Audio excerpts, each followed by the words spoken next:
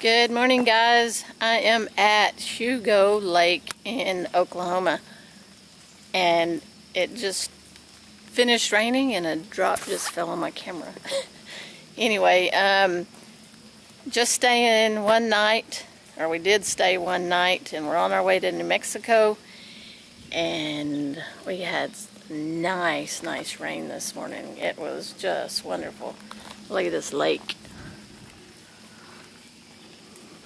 This is a Corps of Engineers campground, and they have two prices. This is 30 amp and it's $18 a night, and then they have another part that is 50 amp and it's like on the lake, but it doesn't really have any trees. So this is $18 a night, and over there it was $22 a night. And I did find this campsite on freecampsites.net, and they did mention on the website that in the off season that it is free camping, but I'm gonna disagree and show you why here in a minute. It's about 78 degrees right now, I think. Not too bad, a little humid. Beautiful. There's two campers, one right there and one over there. And there's the travel trailer. And I got me a kayak. I don't think I've mentioned that yet on the channel. I've stayed at 2 lakes now, and I haven't put it in the water. We got here kind of late yesterday, and after getting set up, I just didn't feel like trying to figure out where to put my kayak in, because I can't get to the water from here. Beautiful place. I will stay here again, no doubt. Okay, this is why I would say that camping in the off season is not free. However, people have scratched out the price. But this doesn't say just in the off season or during the busy season.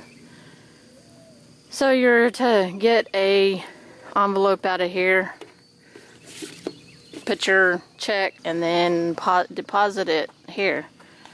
So anytime you see a self-registration, that doesn't mean that it's free. So I just want to put that out there, and I will post this on the freecampsites.net so people don't come here and think that you don't have to pay, because clearly you do.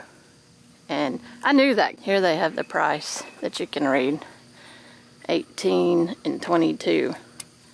I just want to post that, and I'm gonna update or make a post on freecampsites.net so people are aware that this is not a campsite that is free just in the off season. It looks to me like it's not free at all, but it's a beautiful place. They have a water and electric, and then they have a dump station. But I'm gonna go hook up the travel trailer and move on down the road, headed towards New Mexico. And I didn't mention, but I wanted to, but they do have it looks like a brand new vault toilet. The sites are maintained really well, so very happy staying here. It was a great place.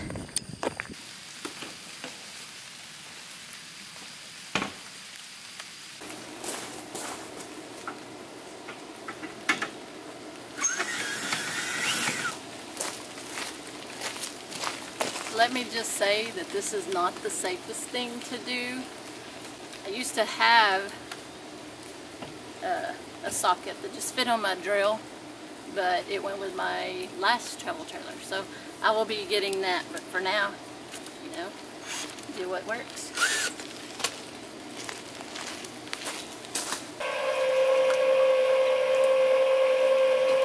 The beauty these days in hooking up a travel trailer is that you have a backup camera. So this is so much easier than used to be in the day. Now I do like to turn off my lines here so I can just see the ball.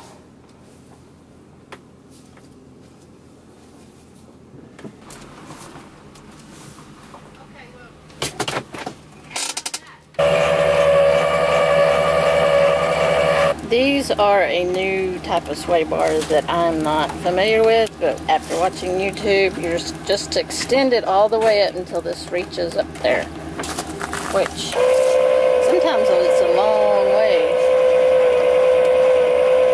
They do have a little helper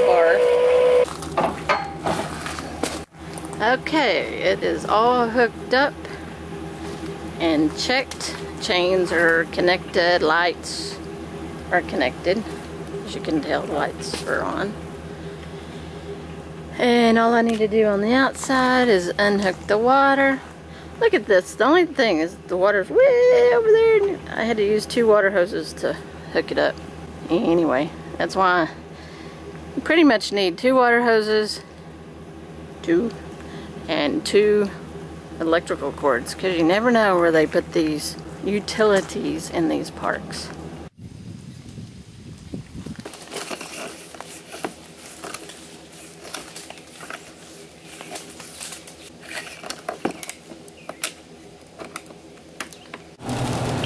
Look over here to the right. There's a huge bull on the side of this hill. Now that's big.